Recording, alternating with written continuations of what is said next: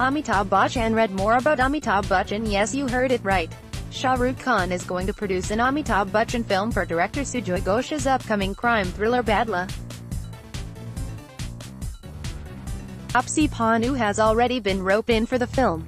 Big B and Taapsee will be working together for the second time after Anirudh Roy Chowdhury's 2016 film Pink. When you get an actor like Amitabh Bachchan, half your battle is won, as he's every director's delight, and I'm extremely excited to direct him. Also, I have been trying to work with Taapsee for a while. This is the perfect story to collaborate with her on.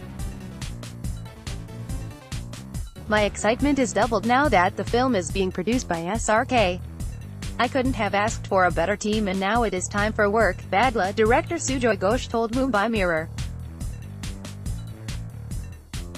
Sujoy Ghosh has directed Amitabh in fantasy adventure film Aladdin and thriller Tay 3N. Amitabh and SRK, incidentally, last worked together 10 years ago in Boothnath. Badla is a remake of Spanish film The Invisible Guest, Contratiempo.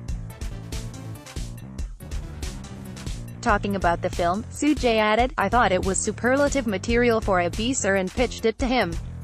Taapsee was already on board. SRK also loved the source material and the collaboration happened seamlessly. Well, this is one project to look out for."